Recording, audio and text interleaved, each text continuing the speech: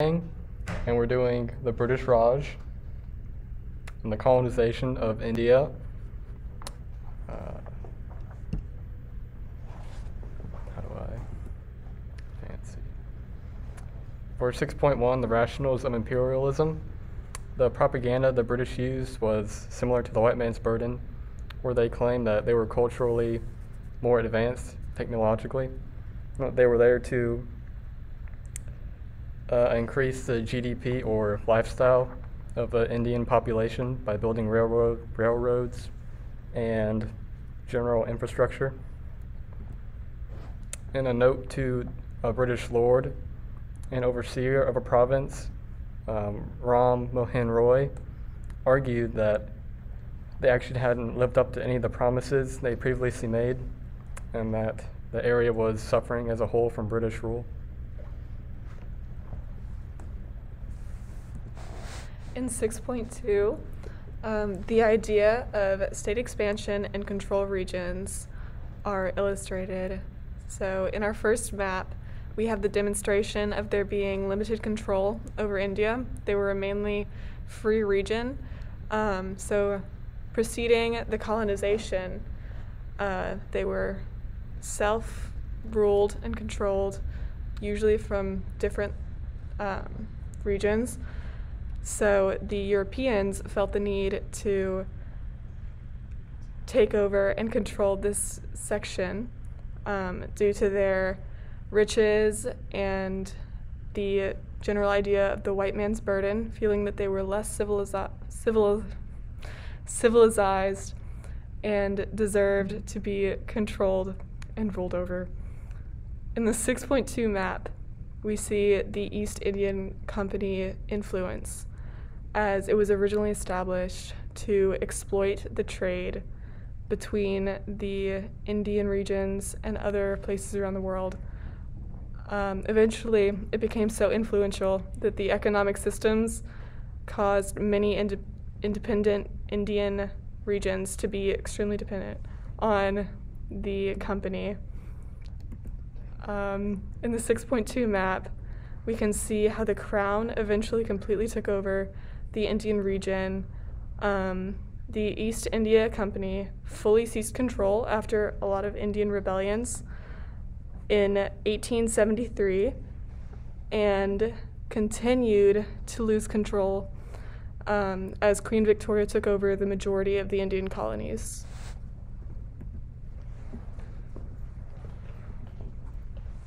Okay, for 6.3, we discussed the indigenous responses to state expansion from the period 1750 to 1900.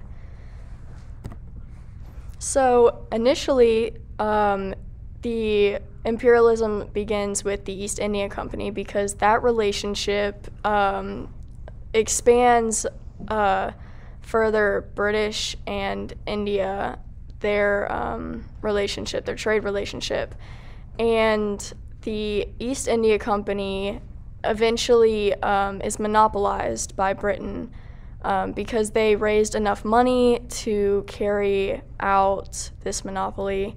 And that also granted them trade east of the Cape of Good Hope. And that was put forth by William III and Mary II. They basically had a full patent on this company, granting them basically all of India's economy. So tensions also arose between the British and Indians, of course, because basically India's economy had just been taken over fully, and they no longer had rule over themselves. They couldn't govern themselves.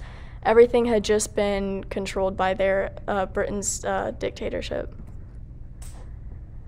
So the effects of the British Raj, so Britain moved in, and this occurred during a bad time for India because they were in a recent famine, and they basically didn't have many shelters, they didn't have much food, they were going through a really bad period, and Britain had a lot of money, so they came in and they offered them certain things. They put them in these districts, and they united their provinces, but they made them subordinate and yeah, they supported them for a bit, but they didn't appreciate that.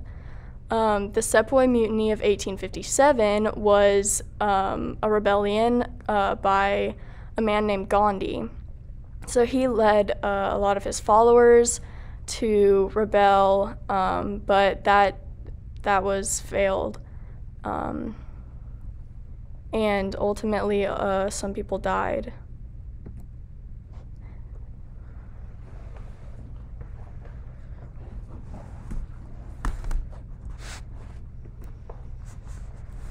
India is well known as Britain's most beneficial colony for much of the 19th and early 20th centuries.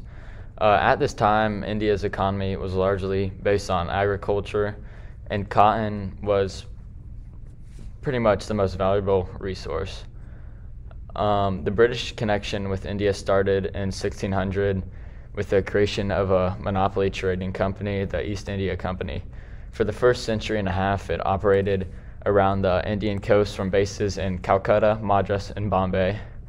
Until about the 18th century, the British maintained peaceful relations with the Mughal Empire, whose authority and military power was just too strong to be challenged. Internal warfare from within the Mughal Empire weakened the economy and the country's trade. It was because of these internal political and religious conflicts that the East India Company was able to gain control of India. They soon transitioned from having a primary role of trading to having governance in India. The British Raj was operated by remarkably few people. There was only 31,000 British in India in 1805, and it made up about 0.05% of the population. Until the 1920s, the new elite was almost entirely British, with British consumption patterns. This greatly reduced the demand for luxury products of India's traditional handicrafts. The damage to India's main industry was greatly reinforced in the 19th century by duty-free imports of British cotton textiles, which were much cheaper. The colonial government increased the irrigated area about eightfold in India. Eventually, more than a quarter of the land of British India was irrigated, compared to 5% in Mughal Empire previously. Irrigation was extended both as a source of revenue and as a measure to mitigate famines. It was first imported to Britain in the 16th century, composed of a mixture of linen or yarn. By 1750, cotton cloths were being produced, and the imports of raw cotton from areas such as the West Indies continued to grow. The impact of Britain's imperial trade links allowed cotton as a fabric to have dominant impact on culture, clothing, and style. By the 18th century, the middle classes were seeking a fabric which would meet their demands for durability, but also color, ease of washing, and cotton fitted all those requirements. It was during this surge in popularity that the East India Company continued to increase its imports of calico, which is just a cheap cotton fabric from India. The British were competing with Indian markets for the sale of cotton. The value of the British Empire was enormous, and in order to maintain the edge on the competitors, the country invested in technology that would save time and allow for massive scale production. The British also developed many canals, roads, and railways across India. In fact, during the time of the British Raj, India developed the fourth largest rail network on the planet with the help of British engineering.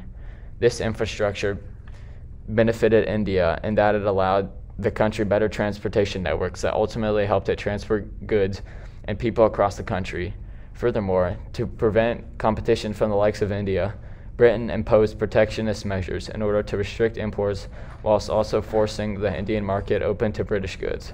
The colonial rule of India helped to cement Britain's monopoly over the cotton-producing market, contributing to the continually growing commercial success of the empire. One company that we trace that benefited from the sale of cotton was, of course, the British East India Company. They were pretty much a catalyst for British imperialism in India.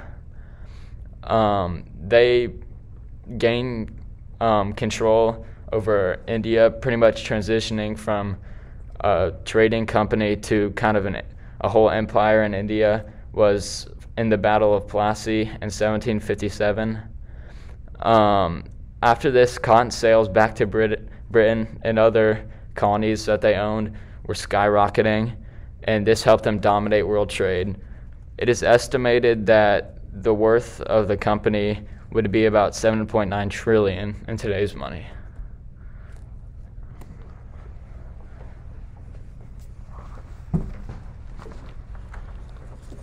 Topic 6.5. The project explains how Britain organized trade in such a way as to provide economic benefit to themselves at the expense of the colonized territory, India. Industrial Revolution. The economic importance of India to Britain is heavily related to the emergence of the Industrial Revolution in England. In fact, the factories in England that emerged during the Industrial Revolution came to play an important role in British imperialism in India. First, factories were being built in light of the Industrial Revolution, and they needed resources to manufacture their goods. The British saw India as a source of raw materials such as cotton, sugar, tea, coffee, and wheat, and India was an expensive but vital resource in Britain's eyes to fill this need, and trade between them skyrocketed. Second, India proved to be an important market for goods manufactured in British factories. British goods began selling at greater quantities than Indian goods in the previous market due to their inexpensive cost. The British were able to sell their goods, specifically textiles, in the colony for less money. Specialized workers became less specialized and the industry declined as a result, and Indian textiles became irrelevant in relation to British textiles. Britain went to great lengths to keep their textile monopoly, and they banned chintz, a popular Indian textile, from being imported in the mainland.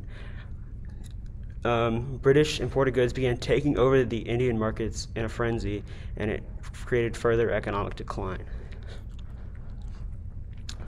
As a result of the industrial trade exploitation, per capita GDP decreased in India while Britain skyrocketed.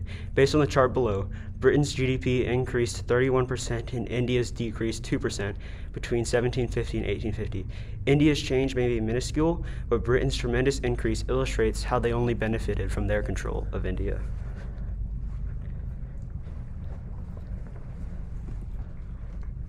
In 6.6, the idea of an influence of migration to India is explored through different means.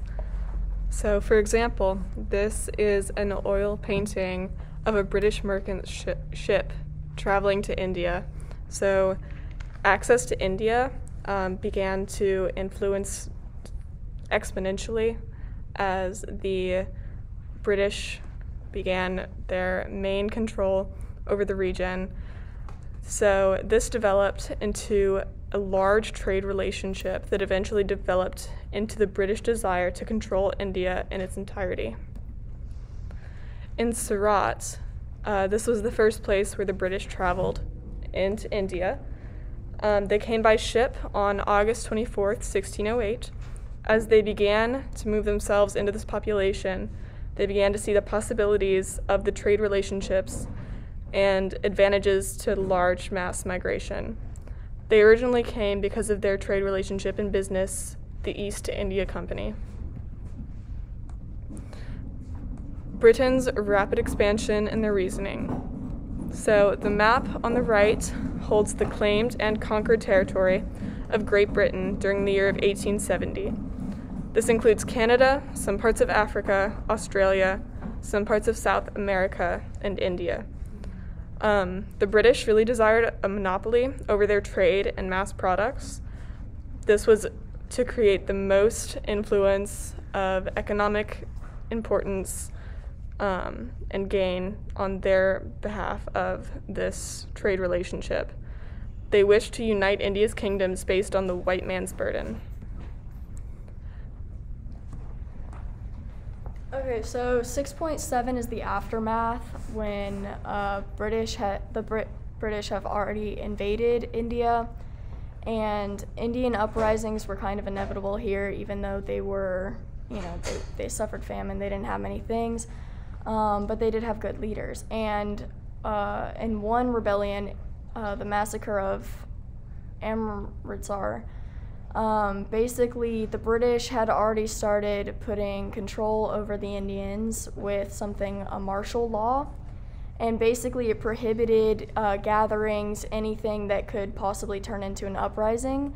However, the Indians they were unsettled by this because they had traditions, and one of those traditions was to go to the fair. And it was basically one of the things that separated them from total subordinates to the British. But instead of getting away with this, when they gathered into the parks and protested, they were shot, and several hundred of them died.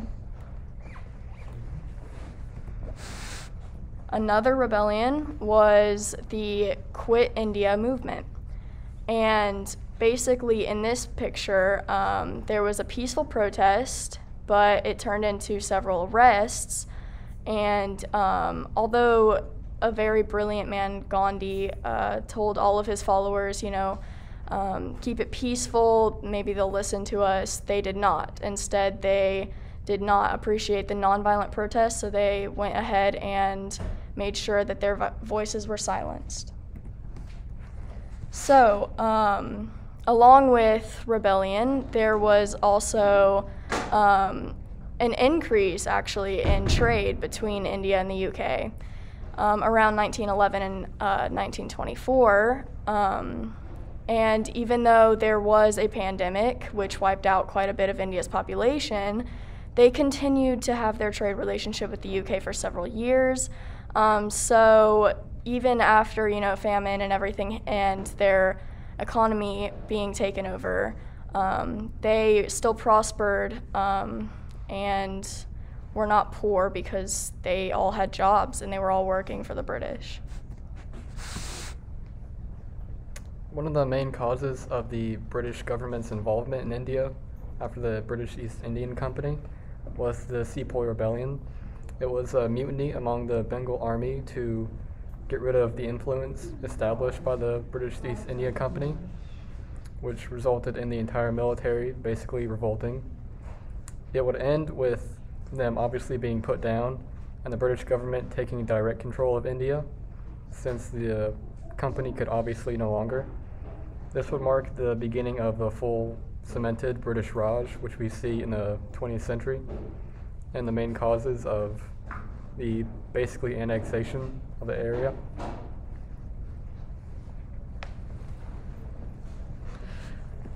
And here we have our citations.